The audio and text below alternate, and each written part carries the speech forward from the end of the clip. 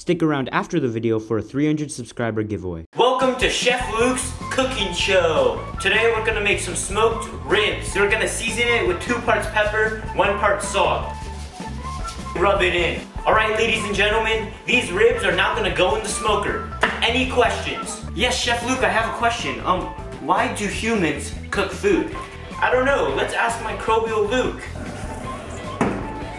Oh, hey Microbial Luke, it's funny I should see you here. One of my millions of viewers is asking me why humans cook food.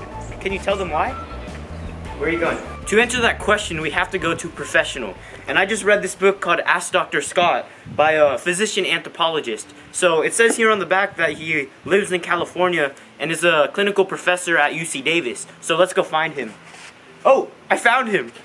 Well, I think we're breaking the 6-foot rule, but since you're my son and we live together, it's okay. So can you tell me, Doctor, what medical anthropology is? Medical anthropology is a social science that deals with public health issues related to culture and medicine. Okay, so this would be a good field to answer the question, why do humans cook? Yeah, humans cook because there was an evolutionary advantage, and there's evidence that we've been using fire going back to maybe as far as Homo erectus, an upright human type being who was probably in the genus Homo but not fully modern, maybe as long as 500,000 to 1 million years ago. Interesting. So does eating in any way help us like survive better than species that don't cook?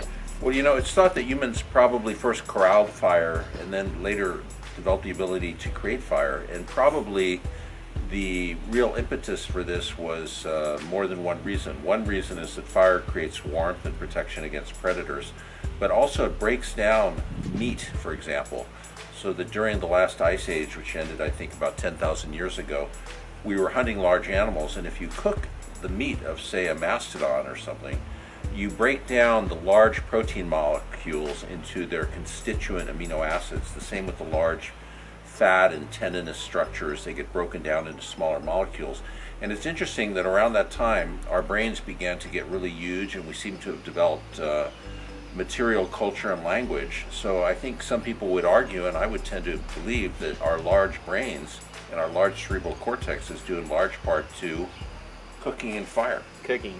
Alright, well thank you, Dr. Anderson. So cooking food makes sense. In plants, cooking food helps break down the cell walls, and in meat, it helps break down the proteins so that you can better absorb nutrients. In addition, cooking food helps kill pathogens. The World Health Organization says that most viruses die at 140 to 150 degrees Fahrenheit, and it's the same with bacteria. They die at a very high temperature.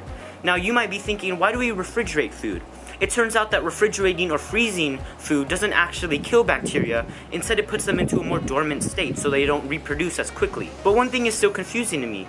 What about the different kinds of meat? How come I could eat a medium rare steak and I'll be absolutely fine, but if I eat raw chicken, I run the risk of food poisoning? Well, it turns out that raw food and the safety behind eating raw food has to do with the structure of the meat. For example, raw beef has a very lean and dense meat, which means that pathogens and bacteria can't go past the surface. This means that once you cook meat to a certain depth on the surface, you'll be fine if the middle is still rare. On the other hand, chicken, it's easy for bacteria such as salmonella to penetrate through the surface, which means that if you have raw tissue on the inside, there's a high risk of there still being salmonella even if you cook the outer surface. When I first asked the question, why do humans cook food, a bunch of you probably said, because it tastes good, which is true.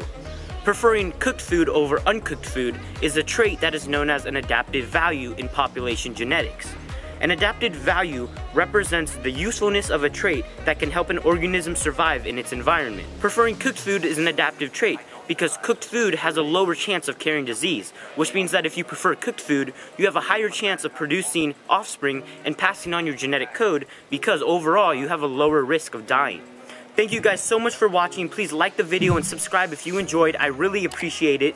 If you have any questions, please comment them down below and I will make sure to do some research and respond to them. The channel just hit 300 subscribers, so I wanted to do a giveaway. Keeping in line with the proteins and the human brain that we talked about today, I'll be giving away an informational poster about the human brain. And to enter, all you have to do is like the video, subscribe, and comment down below anything. And then I'll choose the winner randomly randomly, and it'll be the winner will be revealed in the next video. So make sure you're subscribed to find out if you won. Anyways, thank you guys so much for watching. Please subscribe, and remember that I am microbially yours. Goodbye.